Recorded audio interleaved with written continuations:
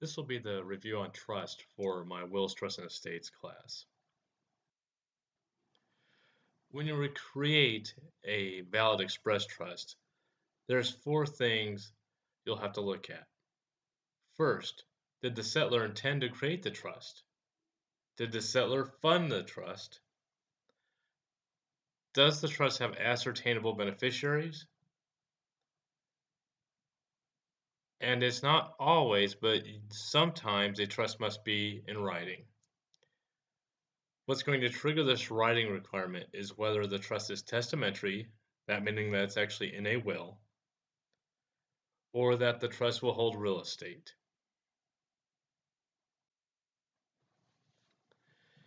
With regards to intent, the intent to make a gift under a trust must be clear. The terms must be clear that the property is going to be used for the benefit of the beneficiaries. If you recall, there were some cases we looked at where you had this kind of wishy-washy language where I wish the property be used for, my children, or I hope that the property is used for. That wish or hope type language isn't good enough. It's got to be very express that this property will be used for the benefit of XYZ. Additionally, the settlor must also have testamentary capacity. In order to understand what that is, if you'll go back to the wills deck of slides, at the very beginning, we cover testamentary capacity.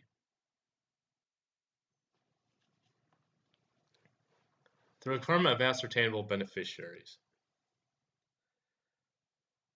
The easiest example of an ascertainable beneficiary is where you list specific names of people or a class of people that's easy to determine.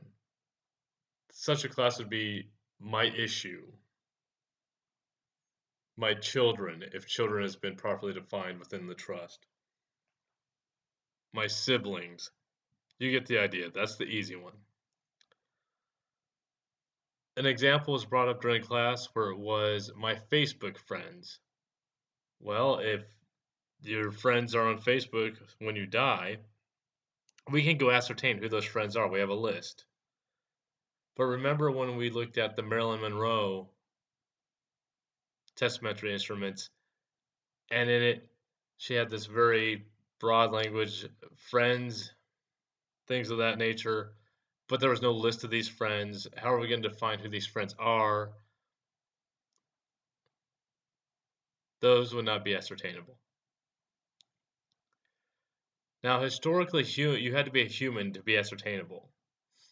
However, in order to allow pet and cemetery trust, and those are the trust setups so that you can care for pets after your demise, or a cemetery trust is set up to take care of a cemetery. So usually it's a plot, like my plot, my family plot, something like that. In order for those to survive, courts have historically just transferred them into honorary trust and kept them alive that way. The trustee's powers. Traditionally, they have to be expressly stated in the trust. If they're not listed in the trust, then the trustee doesn't have the power to do it. These days, there are statutes that will enumerate what a trustee can do. Remember that a trustee actually holds the legal title to the property and therefore must manage the assets, while the beneficiaries only hold equitable title.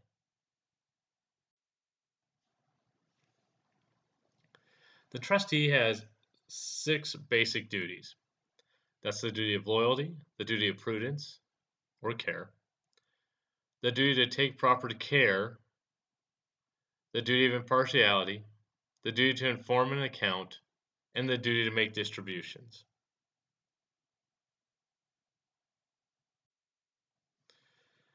Loyalty is an often tested subject, and it looks to everything being done in the best interest of the beneficiaries. Just like in family law where you have best interest of the child, in trust law you have the best interest of the beneficiaries. It requires that the trustee act reasonably and in good faith, that there be no self-dealing, and that the trustee avoid conflicts of interest. Now, if there is a self-dealing or conflict of interest situation which arises, or anything else under the duty of loyalty, there's a few workarounds that are possible. You can get a court order authorizing the trustee to engage in this conduct. The trust terms themselves might allow for it, or all beneficiaries may consent. An example of this was a case we saw during the course where the trustee had to figure out what to do with this farmland. He was the current lessor. So he's on the land, he's farming it. He becomes the trustee immediately before planting season or seed, when you have to seed, and doesn't have time to go out in the market and find another farmer to take over. So he's in that position where either he could not farm the land and really not maintain the trust, or go ahead and farm it. And that's what he chose to do. In hindsight, he could have gone and got a court order authorizing this, or got the consent of all the beneficiaries. He didn't do any of that. The cause of action was brought for self-dealing, even though he paid market rate for the rent on the land, and it produced a profit. He was deemed to be in breach of that self-dealing. Self-dealing doesn't matter. It's if you've done well with the assets and made money, that's still self-dealing, even if it was for the trust. It's a very harsh situation, but that's how it is. They want to definitely not have self-dealing going on. The duty of prudence. This is that duty that we discuss normally when talking about fiduciary duties. It's that situation where you have to take care of somebody else's property, and as a fiduciary, you're going to do it to the same level you would if the property were actually yours. In this case, the trustee is charged with administering the trust with the skill and care of a person of ordinary prudence, and that person of ordinary prudence would engage in when dealing with their own affairs. Additionally, the trustee has the duty to obey the settler's intent. Hopefully this intent is expressly stated in the trust document, but if it's not, and you can determine what that intent was from the terms in the trust, the trustee will have to follow that.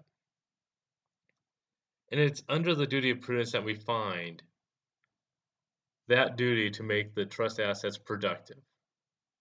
In these days, we follow, in most states, the Uniform Prudent Investment Act. The Uniform Prudent Investment Act looks at the whole investment scheme to determine if it's good or not up to par.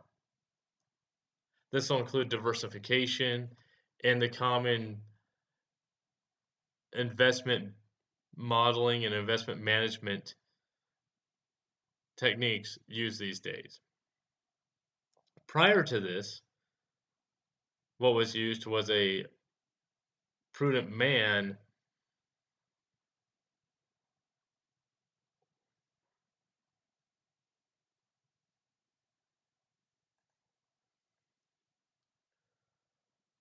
Investment Act. And under that, they were looking at the performance of each individual investment. So even though you'd have some investments that did fantastic, if other ones didn't do so well, you'd run into problems. The Uniform Prudent Investment Act takes care of that as you're looking at the whole portfolio.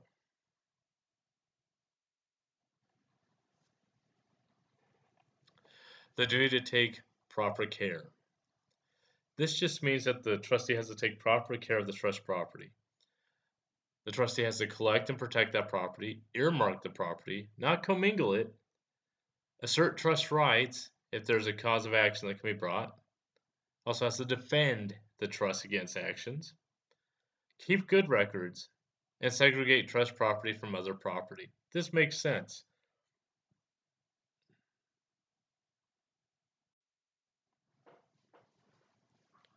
Impartiality. The trustee has to be loyal to all the beneficiaries, the current and the remainder. One way this is done is proper principal and income allocation. Now, if you recall, you've got a principal account and an income account. And the principal account will hold the assets, and the income account will hold whatever income is being generated from that principal.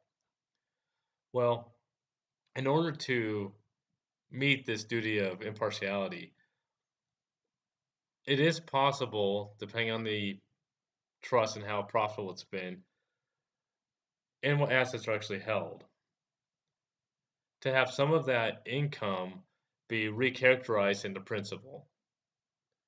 Now, you might wonder when you would see this.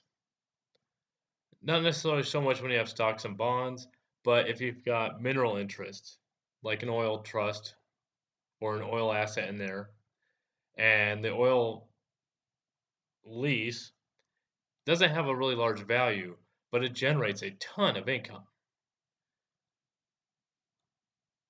The other side of that oil interest is as that income is coming out, that oil is being extracted, there's less of it in the ground, so that lease interest or that mineral interest is losing value.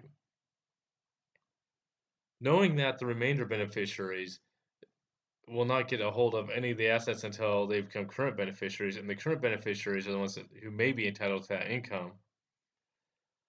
In order to ensure that the remainder beneficiaries actually have something down the line, part of those receipts from the oil that's been produced and sold off and turned into income may be reapportioned into the principal side of the ledger. Another method that can be used is a unit trust.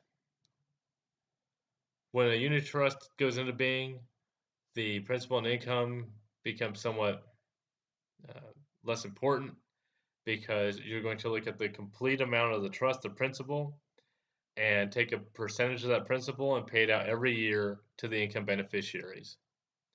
And as you can probably figure out as time goes on, that percentage takes less and less out of the trust because there's less and less money there. Usually, not always, usually. And at some point, that trust is going to exhaust. Now, remedies. If you have a breach of duty, there's a few remedies out there you might want to be aware of just to jot down in case it shows up on the final or a bar exam. And a lot of these, if you had an issue, just a mental block, you could probably come up with a few of them just based on your common sense. For example, if a trust asset's not properly cared for or is sold for too little, the trustee is personally liable for those damages. And throughout trust law, the trustee is always in a position to become personally liable for a lot of things, especially the breach of duties, because those are duties of the trustee. But in this scenario, the trustee may be liable for the difference in price, that being the market price less the sales price, if it was sold for too little, and also appreciation damages. And with the appreciation damages taken into account is the fact that this asset was improperly sold or possibly sold for too little, and had it remained in the trust, it would have kept appreciating and gaining value. Knowing that, in that scenario, the asset value as of the date of the court's decree is taken, and you subtract what the sales price was at the time of sale, and that makes up your appreciation damages. If you have a self-dealing case, remember we talked about the farmer earlier, he may have to reimburse the trustee fee. Because remember, trustees tend to get paid fees for their administration. The trustee may be liable for any loss sustained, may be liable for any gain that was made, and have to take that gain and transfer it back to the trust, and may have to undo the transaction if it's such a transaction that may be undone. For an example of the appreciation damages, look back to the case where you had the artist who had passed away, named 3 trustees. Actually, I believe there was 4 trustees. 2 of them were very involved in the art market. One was an artist, one was an art dealer who had sold most of this artist's work. The 3rd trustee involved just kind of went along with it, didn't really raise his hand, stop anything. The 4th trustee is the one who brought the case because it was a descendant of the artist. And what the court saw was there was definitely not only self-dealing, they were violating duties across the board. And in order to make the estate whole, they looked at appreciation damages and stuff because there was a sale of art of this famous artist that possibly was too low, and his work had only appreciated from the time of the sale to the time of the court decree.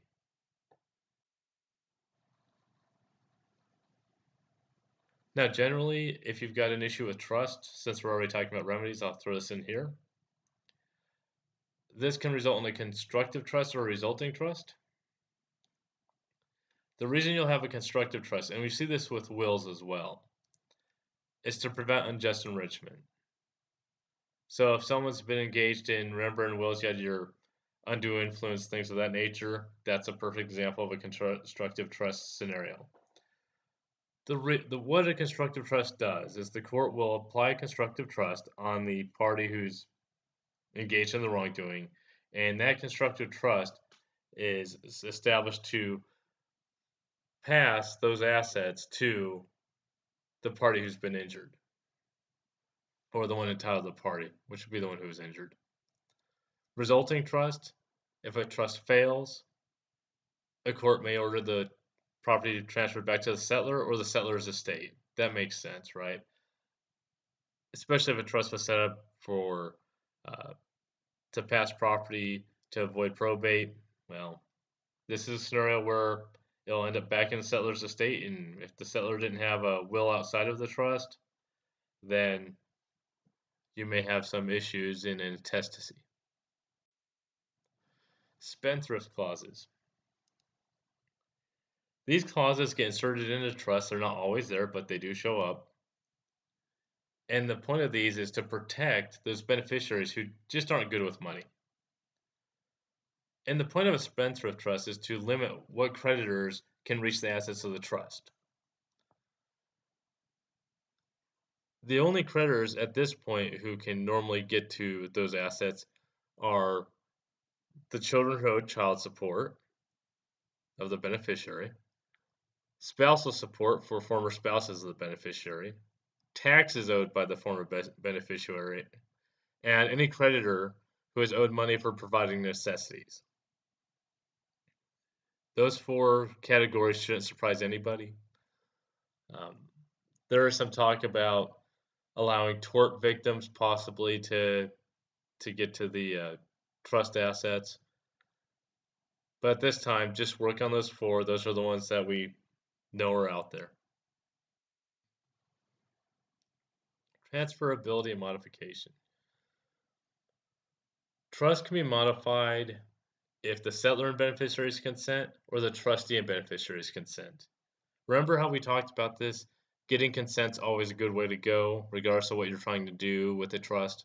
If you can get everybody to agree in writing, then you can go a very long way in getting what you need to get done.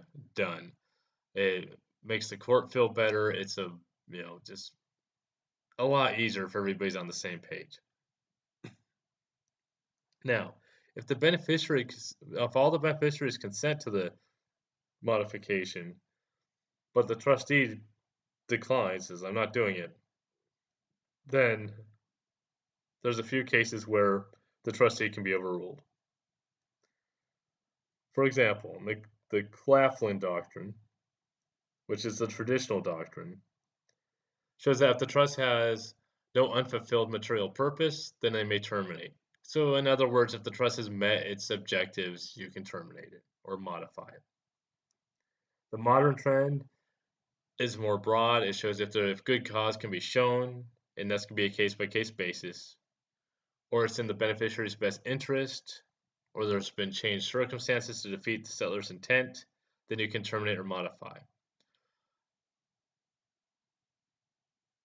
A really good example that kind of captures all three of the modern trend would be if you had a child who ended up developing some kind of terrible mental illness, or got involved in a tragic accident and really needed a lot of help, and the trust was set up with very limiting language that wouldn't get him that help, or help him maintain a lifestyle with those disabilities or injuries he may be suffering, then a court can be petitioned, and that would be a scenario where it can show good cause, that's in the beneficiary's best interest, and that circumstances have changed. Because when the settler set up the trust, he or she likely did not intend uh, to leave such an injured child or a mentally injured child out in the cold.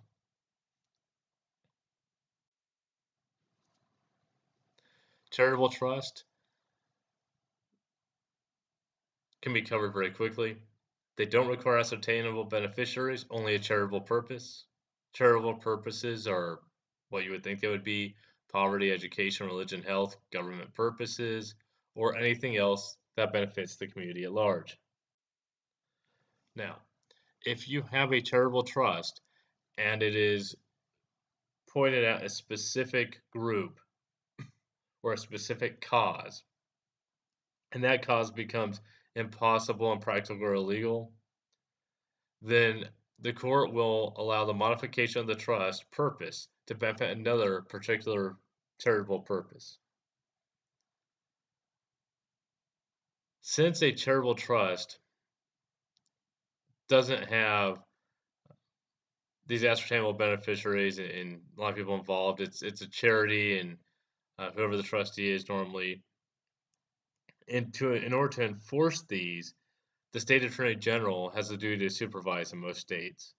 So if a trust is being mismanaged, then the state attorney general can step in and take over and manage the trust itself. Other ways that enforcement actions may be brought is from those with a special interest in the trust, and the settler can bring one as well to overcome any kind of misconduct that's being done by the trustee. Powers of appointment, you just want to remember that there's two. The book calls it general and non-general. A lot of people call the non-general specific. The general, the way you tell the difference is a general power of appointment can appoint to essentially anybody.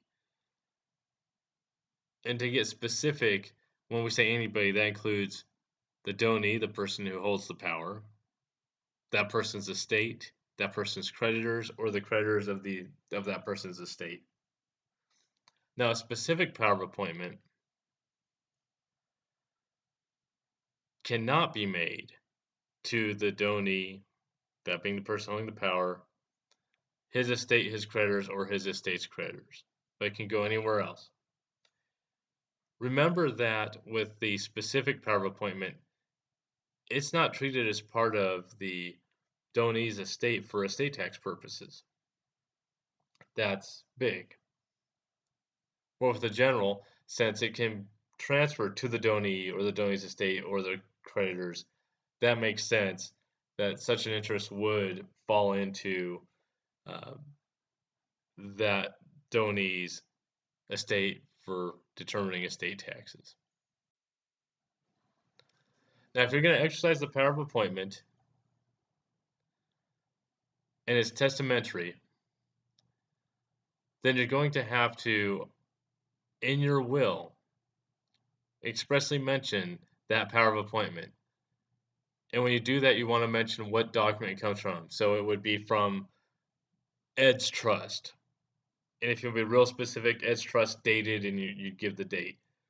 But it's going to have to be that specific to overcome objections in every jurisdiction. That clause will also have to say that you're exercising that power. And if you run into a residuary clause, that does kind of do a pass-by statement of "and any power of appointment," that may not be good enough. It all depends what state you're in.